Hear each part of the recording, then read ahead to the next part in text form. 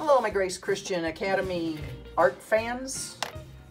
I want to talk to you about our next project. We're going to start the demo here on how to create something beautiful in this style of Wayne Thiebaud, our pastry artist, so to speak. Well, first thing I need to let you know, if you're in 2nd and 3rd grade, you have a good white piece of drawing paper left in your packet that may say, not may, it will say, monochromatic portrait. Erase that. There's been a change in plans. So you will use that good white drawing paper that says monochromatic portrait for this project. In the same way, 4th and 6th grade, yours should say perspective landscape or perspective. You are going to erase that and you're going to use this piece of paper for your Wayne Thiebaud creation. So just wanted to get that off the bat, just get that out in the open right away. This is the paper that you will use. Now we will still be doing the perspective drawing for 4th and 6th grade, but we'll be doing it next week. So you'll have a new packet by then that you'll be picking up on May 4th that has fresh supplies for the next 3 weeks coming up, and your perspective project supplies will be part of that. 2nd and 3rd grade, stay tuned. You'll get your packet on May 4th with supplies for new projects as well. All right, so we know what paper we're using. Let's start off drawing some delicious treats. So you know me, what I like to start with is a sketch before we commit to the good paper. So be sure you have a few pieces of some computer paper. And let's start with the most basic. Let's start with some cupcakes, shall we? And then we'll move on to cakes. And then you will have the choice as to which ones you want to do for your final project. And here we go. Okay, so I have my paper and I'm going to turn it in the portrait position because I'm going to choose, first of all, to draw a single cupcake. And this is how it goes. We are going to start off with a basic shape, kind of right in the middle of the paper, and we are going to draw an oval. Now here's the catch. I kind of adjust as I go along, so where I started, I may not want to end, but I can always come in with my eraser. And that's the first step. I kind of have an oval. It's not overly perfect, but you know when you bake a piece of cake, or you bake a cupcakes or cake, it doesn't necessarily turn out absolutely symmetrically perfect. So we're okay with this. And there is my oval. Now I'm going to draw the sides of the cupcake, which are nothing more than straight lines, but they're going to tilt inward just a little bit. So I'm going to come downward. And from this very edge, I'm going to come downward. Notice I didn't start in here. All right, now I'm going to show you real quick. You can do that. If you have your oval and you start inside a little bit, then it looks like a muffin or a cupcake that kind of went over the top. So it isn't the end of the world if you move in a little bit.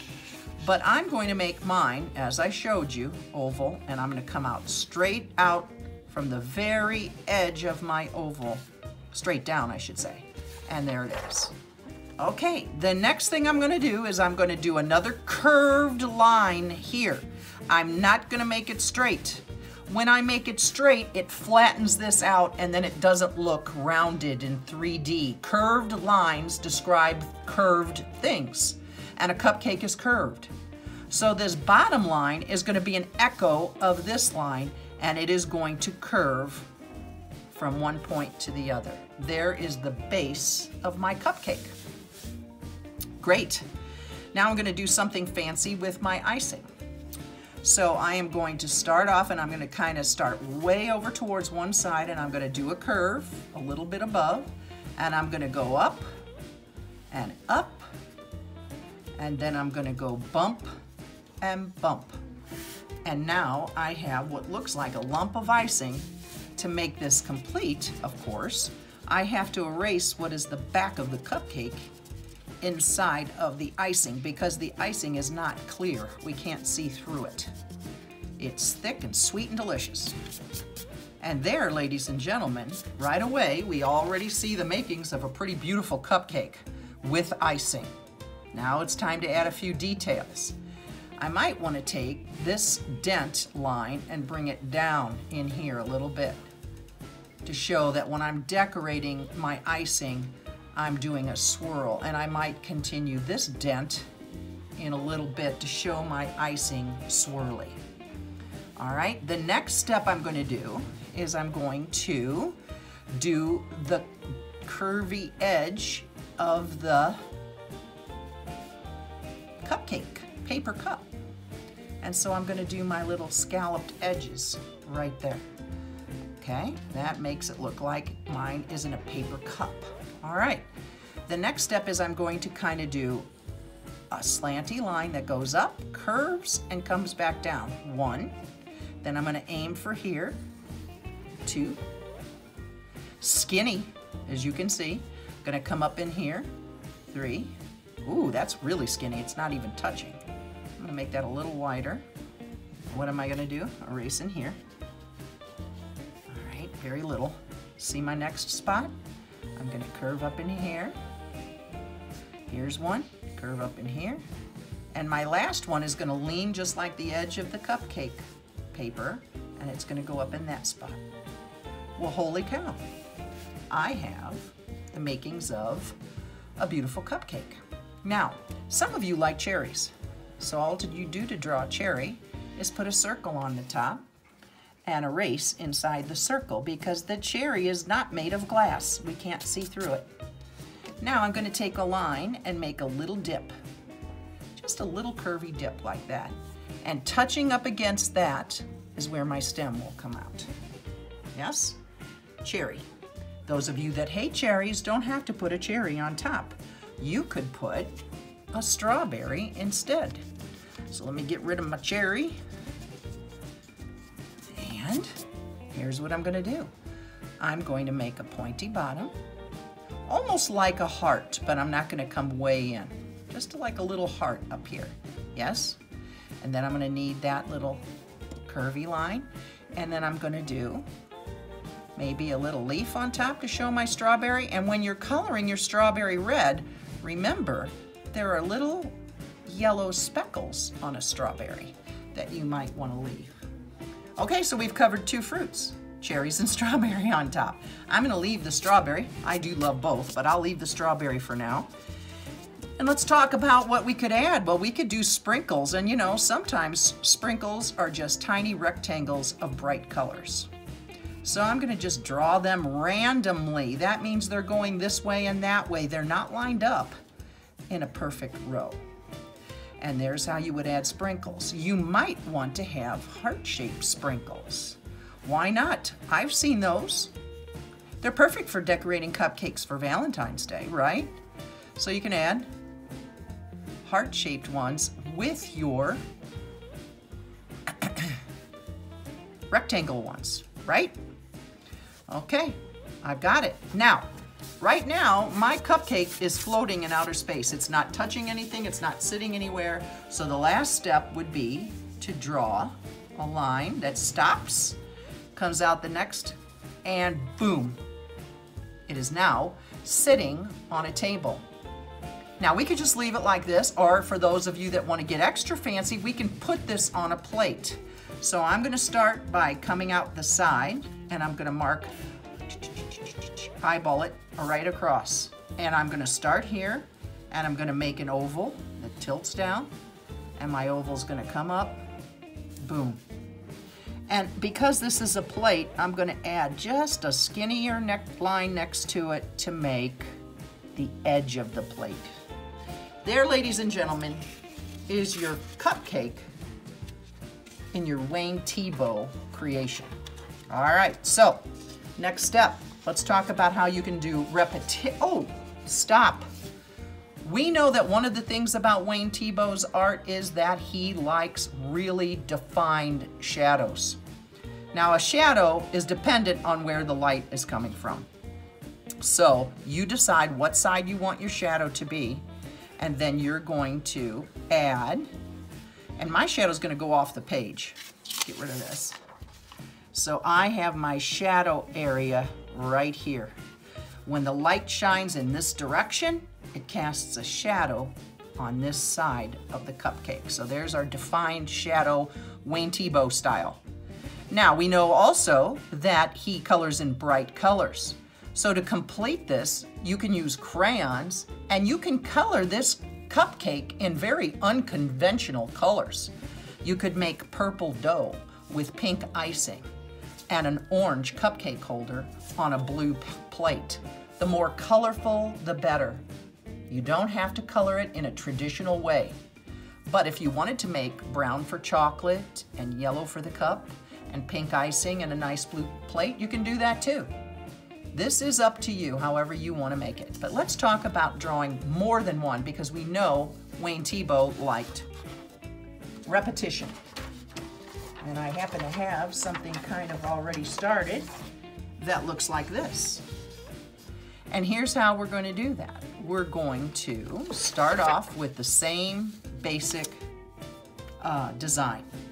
If you want them straight in a row, then you would draw, let me flip over a minute, you would draw your ovals all in a row. If you want them not to be in a row, then you would stagger them, and I'm going to show you how that looks. First oval, one. I'm going to put one down here in the middle, two, and then I'm going to go back up here and make it even as I can, and I'm going to put a third one here. Now, do you remember what's next? The lines that create the sides of the cupcake. And we're going to come down on each one. Boom. And boom.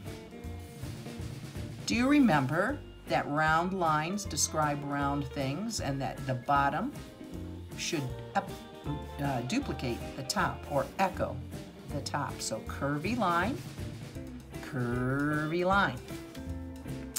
I love it. Let's get our table line in there right away. One, and we're going to come out the other side. Two, come out the other side. Three. My three cupcakes, well, right now it looks like cups, are sitting on a table. And it's time for our blobs of icing. So we're going to start over to the side and we're going to curve down right along the edge. We're going to do bump, bump. I'm going to do a third bump and come back down. Bump, bump, bump. What do we need to do? Erase inside the icing. It's not see-through. Now, if we're going to do true repetition, we would make all three toppings the same. But we don't have to. We could make each one different. So I'm going to curve along the bottom, and I'm just going to come up. Almost looks like a chocolate kiss on top. Yes? And now I'm going to erase not only the cupcake line that's in the middle of my icing, but the table line as well. Boom. And then I'm just going to do my third one with a double. Bump, bump. It looks like a lady's hair with a bun. Yeah? Okay. Now, we would follow along the same way with our curvy cup edges. We're gonna make our curvy cup edges. There we go. And then we're going to do, first you can just do the lines going up to each dip. And then you can double them. 1, 2, and so on. Same thing here. 1, make sure these go to the bottom and up, and then we're going to curve and come right back down alongside of it. Curve. And that, ladies and gentlemen, is how you could do a repetition of 3 cupcakes. And here, I'm going to make the light coming from this direction, so the shadow would be over here. 1, and this one would have a pointy shadow. 2, and this shadow is going to bump right into the cupcake, so we're going to stop. There are 3 defined shadows. Don't forget your extra. And that is how you do 3 repeating cupcakes. Got it. Strawberries, cherries, nothing at all, your choice. Okay, so we now have single cupcake and we have multiple cupcakes. All right, next let's do a slice of pie for those of you that love pie. All right, and if you can, here's what you're gonna do. You're gonna kind of draw a diagonal line. There it is. I don't want it to be too small. And from there, I'm going to make a triangle. There it is. Make sure your line is diagonal, okay? Now I'm going to slant inward and downward, and I'm going to connect the two. Almost. We're almost there. Pie has that cool curvy edge on it. Moms sometimes use their thumb to press around when they're making a pie, and it makes that curvy edge on your pie. And I'm going to let it go over the edge. And I'm going to let it go over the edge here. And what do I need to do? Erase inside the crust. Make it all fancy. All right. Sometimes with a crust on top, moms put these little holes for steam to escape when they're baking the pie. You could do that if you like, but you don't have to. We're going to see the crust is here and the crust is on the bottom. And then if you want to make this a layered pie, like it has layers in it, maybe strawberries, then whipped cream, then strawberries again, or apples, and then nuts and cinnamon and apples, I'm not sure.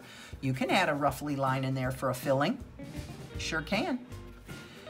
Now we're gonna put a mark here, and we're gonna go across and put a mark in the same spot, and we're gonna put our pie on a plate and give it that extra little edge to our plate. Can you guess what's next? The table line. And there, ladies and gentlemen, would be your Wayne Thiebaud piece of pie.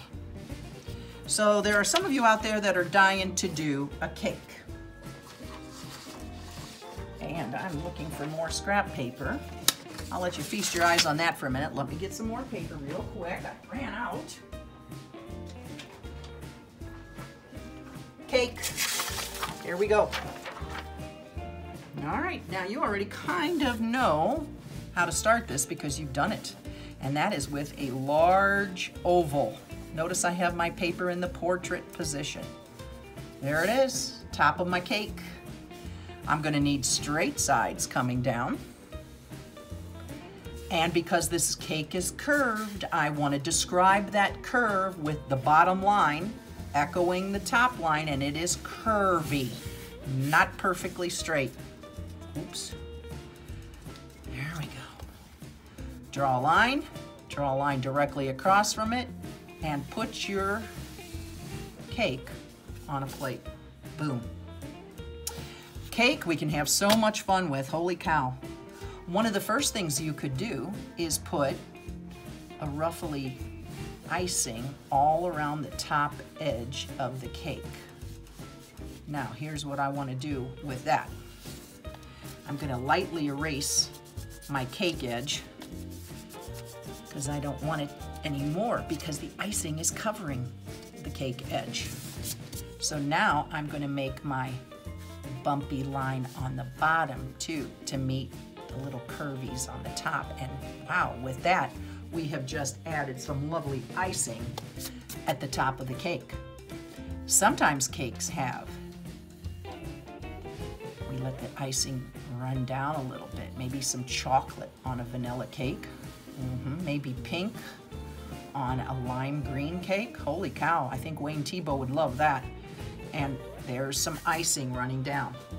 Sometimes decorators put that bump of decorative icing on the bottom too. So I'm gonna erase lightly the bottom of my cake because that ruffly icing is going to be at the bottom of my cake now. So I'm gonna do my bump at the bottom. Do you have to have this much icing on both? You do not, okay? Oh, I forgot the edge of my plate. There it is. Yeah. There is no end to what you can do with this cake. You could add sprinkles on the sides like we talked about. The fancier, the more details you add, the better. If mom will allow, you could Google on the computer fancy cakes and see what you come up with ideas that you could draw on your cake. So there's some sprinkles there. I might want to put a heart right in the middle of my cake. If you're brave and you want to write happy birthday, you could. On that same note, if you want to do candles, do candles. Double. however many you want on your cake. I'm going to take my heart off. And of course the candle's not see-through, so I'd have to erase in between. Okay, so on and so forth. Now for my older students that may be more adventurous, let's talk about how we can make this a double-decker cake. You ready? I'm ready. Getting rid of my candles because we're going to put another layer of cake on top. And here's how we're going to do that. I am going to draw in reverse this time. I'm going to put sides. 1, 2. I'm going to put it right on top of the other cake. Yes? While I'm at it, I'm going to erase in between those two lines now. All right, erase the back of your cake in between those two lines. Got it? Now we're going to connect these two lines with what? An oval. There you go. And we're going to echo this line. Curved lines describe curved things, and we're going to put the curvy line there. Well, what do you know? I now have a cake on top of a cake. If you wanted to do a third one, you'd erase here, and then you'd put your oval, and that's how you can stack your cakes one on top of the other. Then you can decide, you could do each tier of the cake a different kind of design, okay? However you choose to decorate this cake is completely up to you. That's the beauty of it. You can have lots of fun. Now I need a line here, go all the way across, come out the side, there's my table. So you can surprise me with pie, with cupcakes, or a cupcake. You can do a single layer cake, double layer cake, whatever you decide. And here's the key. Start with the oval. Angle in for cupcakes, but draw straight down for a cake. Got it? Don't forget to put it on a table. Don't forget to put it on a plate. Next up, how to color these in a Wayne, oh, stop. When I say in a Wayne Thiebaud style, I'm thinking of my shadow again. I'm just gonna make it kind of lights shining here, shadow be over here, and I'm just gonna make the shadow come right out from the plate. And when I color, I'll use a light gray or I'll use a color to color my shadow in so we can see it. All right, so I'm gonna show you a few examples now of coloring and what we're going to do with the background. Stay tuned. Okay, so what you can see here is I have taken my cupcake design and I have colored it with crayons. I want you to notice some things specifically, is that I outlined, especially in the icing area, a little darker and colored a little lighter.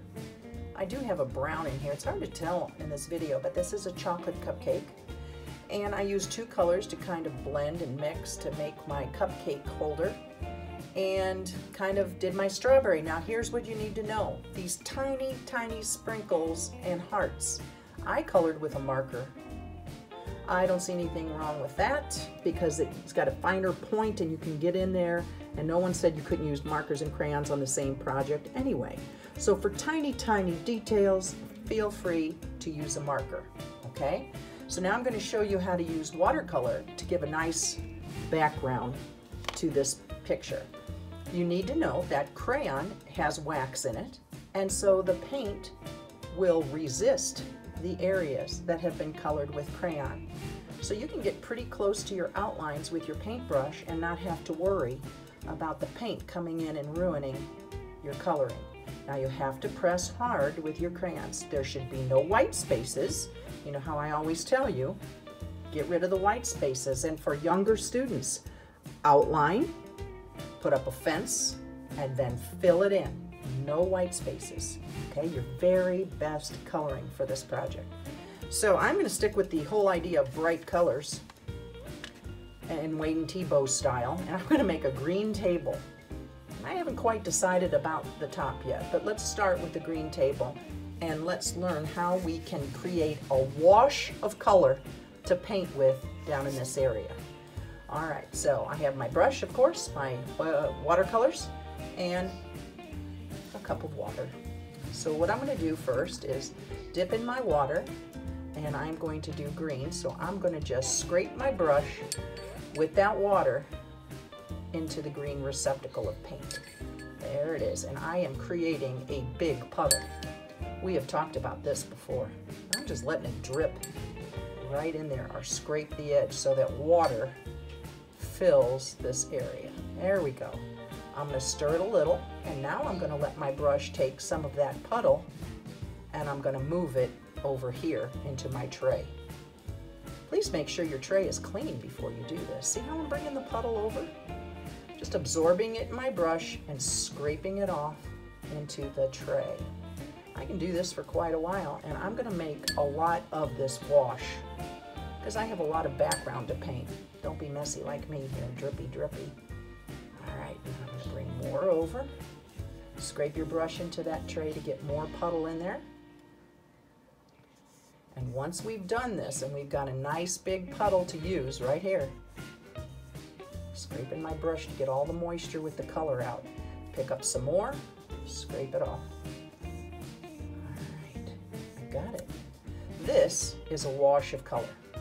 Now you might want to take a piece of scrap paper, which you don't think I have any handy, do you? I'm going to use it on this paper, and I'm going to test out what color. That's just about right. If it's too dark, you'll add a little bit of water into your wash and spread it around. We are now going to paint with the puddle, and here's how I recommend you do that. I'm going to paint. I'm going to paint right along the edge. Ooh, I've got a lot of paint.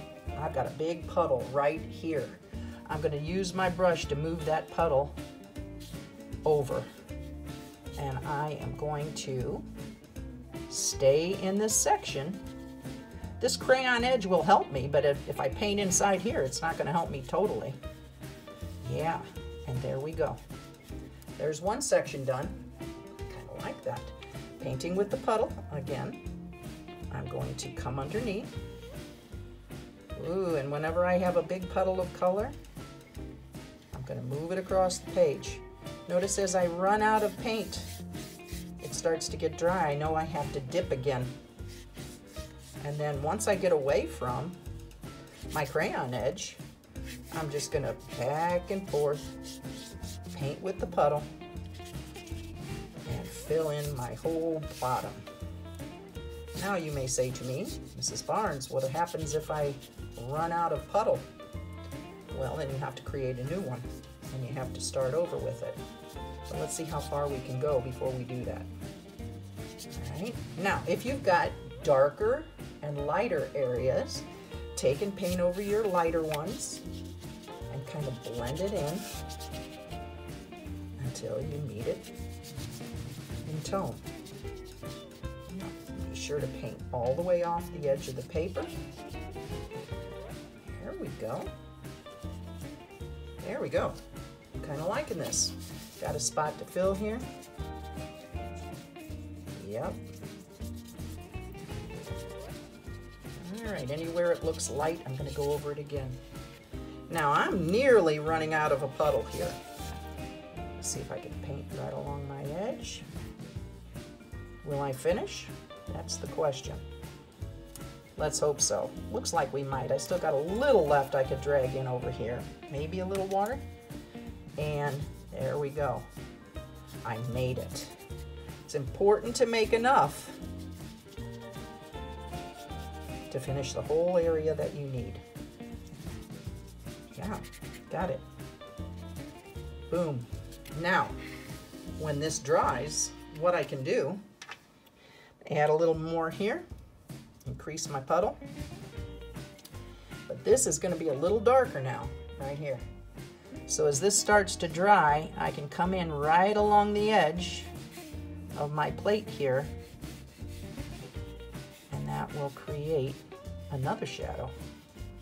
See, I'm kind of outlining it, and then blend it out a little bit.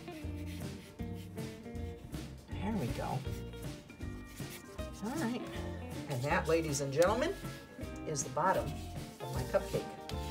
Really off to a great start here. So now what I would probably do is, I have a pink top, so I don't necessarily want to do a pink background. But yellow might complement this yellow-orange down here. So you know when you switch colors, you have to clean your brush very well. Clean it very well and dry it.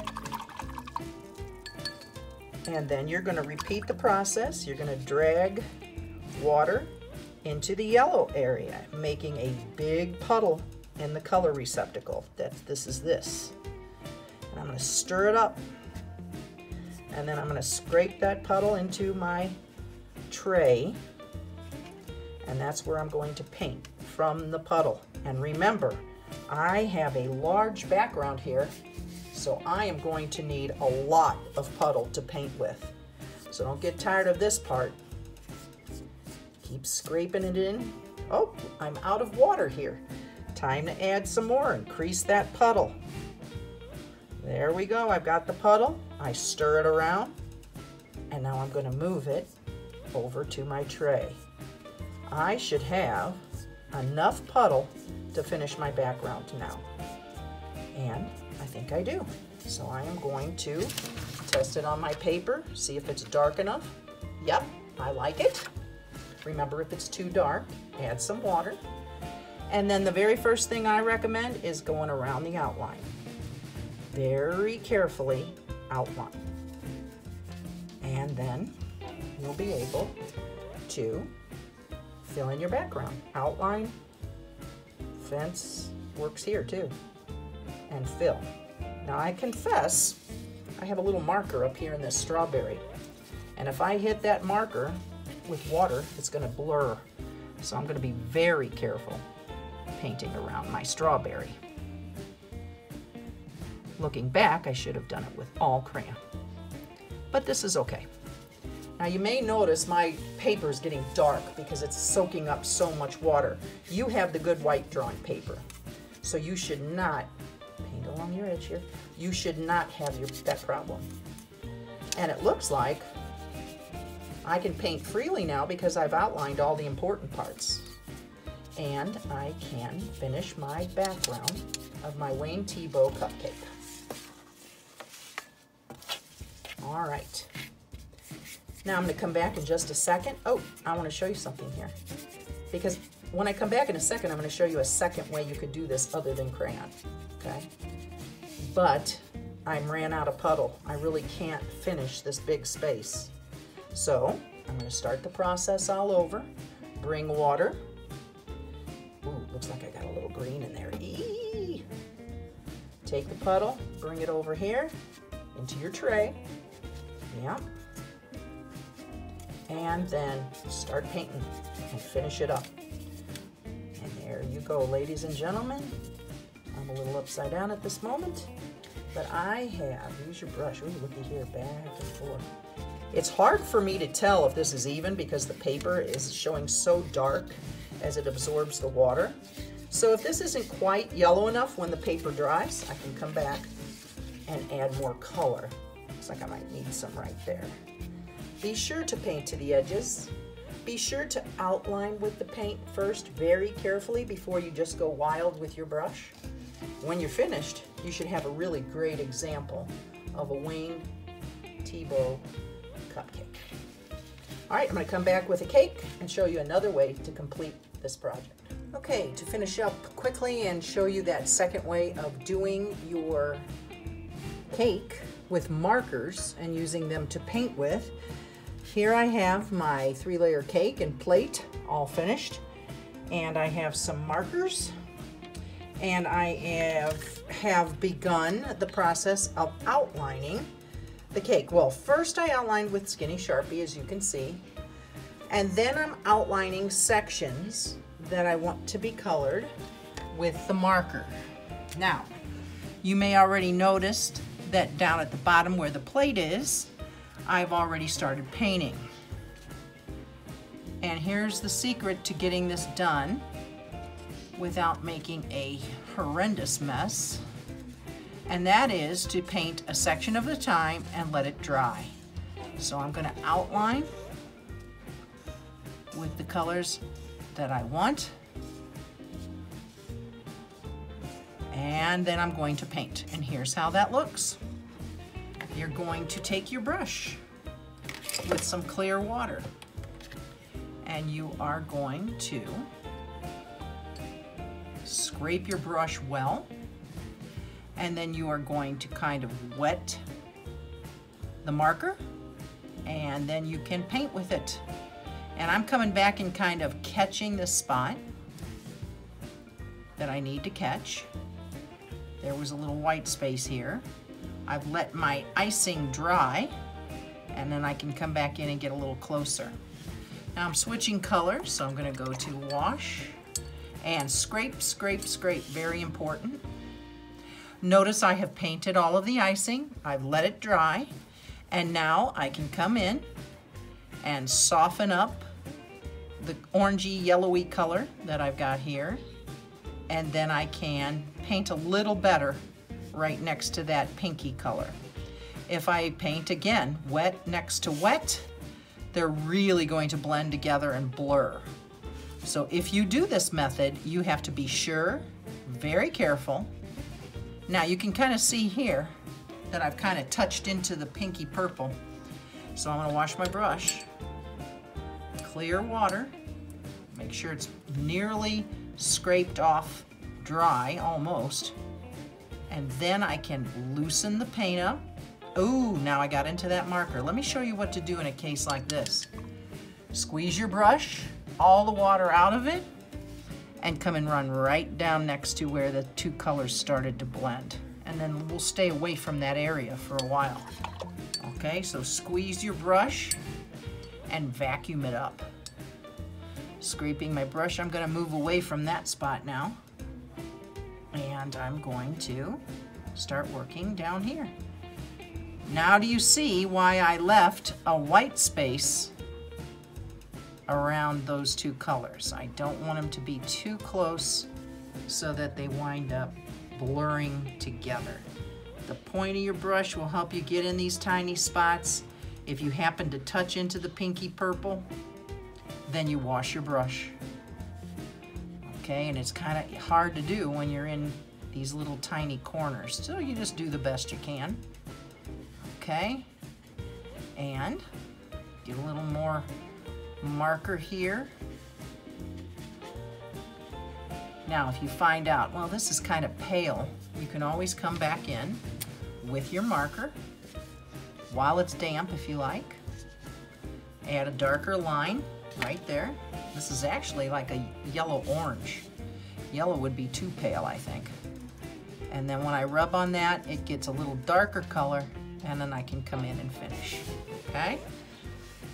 Oh, I see spots I missed. And you would continue in this way, little by little, letting it dry in between to create your beautiful cake.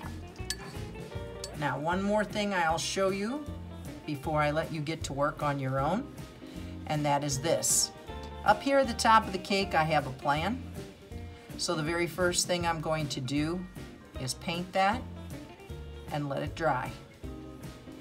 When it is dry, I will come in with a darker color, probably this pinky, trying to keep a theme of colors here. I'll come in with the pinky purple and I'll make rings at the top of the cake. Okay, I'm getting a little close there, so I'm gonna stop. All right, whenever two colors bump, wash your brush and move away. The other thing I'm gonna do is I'm gonna color over the inside color right there, because when these dry, I can come back with a coordinating color and color those centers in. Wash my brush. And really, that's all there is to it. Too much water. When you have too much water, squeeze the water out of your brush. Come back and right on top of the puddle and puddle, you can kind of suck up that extra wet, puddly stuff.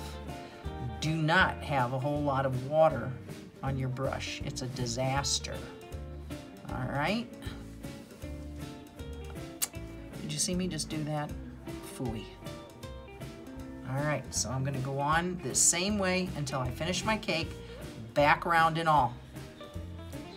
All right, so as promised, this may not be quite dry up there, but I am going to come in and I can color right on top and add some rings, some designs.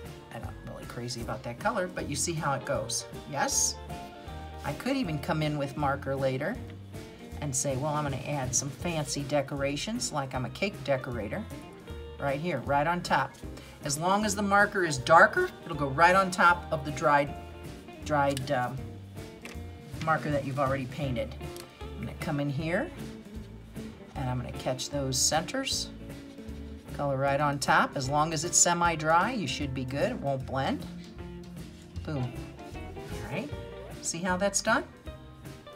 So I hope you really have fun with your Wayne Thiebaud cakes and cupcakes and treats. You can try it with crayon